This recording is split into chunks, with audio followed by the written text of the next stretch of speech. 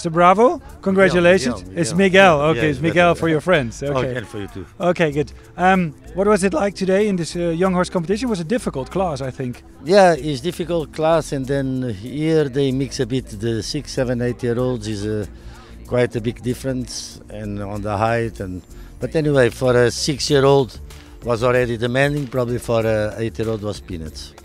Yeah, but we saw much of the 6-year-olds in the lead actually. How come? They're more clever than the 8-year-olds. The 8-year-olds have not learned so much, I think.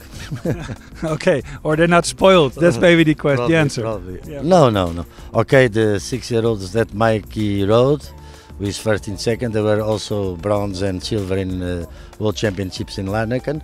So they have done quite a lot this year, and I was not surprised that one is a very fast rider. The horses are really connected with him, and we are happy. We go, it's our last show, and we go home with another good trophies to give to our boss, Sheikha. So I think job is done.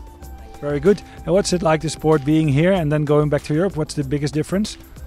I really like to be here, and I'm here 7 years, and what really motivates me a lot is to see how the things are, the evolution of the riding here.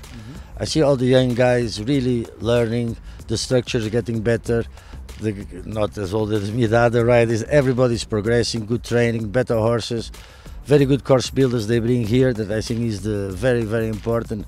So not just I feel really at home here, but I'm delighted to see that we riders from all the ages, they are really taking it serious, and there is a lot of improvement, and I really like to be not really part of it, but at least I can tell everybody what I'm experiencing and what I'm seeing here with the local riders. Okay. And can any rider actually just get on board a plane and bring horses and compete here? Is it that open? Is everybody welcome to join these competitions? For sure, I think I see the same way. I'm more than welcome to arrive here, and they welcome me. Why I would not do it in my own country? I'm Portuguese, but okay, Europe is my country. They are more than welcome, and they need to go there.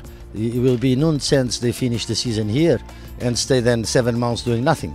There's no chance. They need to go to Europe, compete at all the levels, see the structures, see how the people is organized, people with more experience, and they have all the way to go.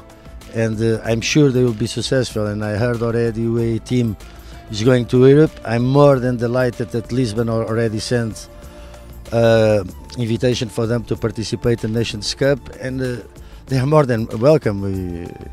We will be delighted. They will be between us. That you can be sure about that. Okay, great. One final question. We see Z7. Could you please, what is Z7? Is it a team or is it a sponsor? It's a team. Our sponsor, our boss, our owner is Sheikha Al Maktoum, and the horses are in Zabil. There is some racing horses, and then our barn is the jumping horses, polo horses, and the Spanish horses.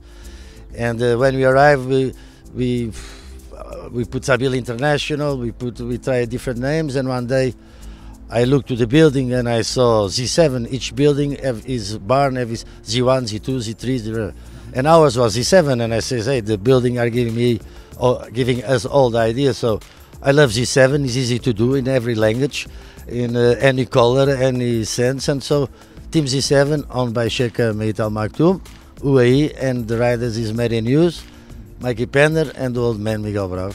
Okay, excellent. Thank you very much, and good luck also in Europe.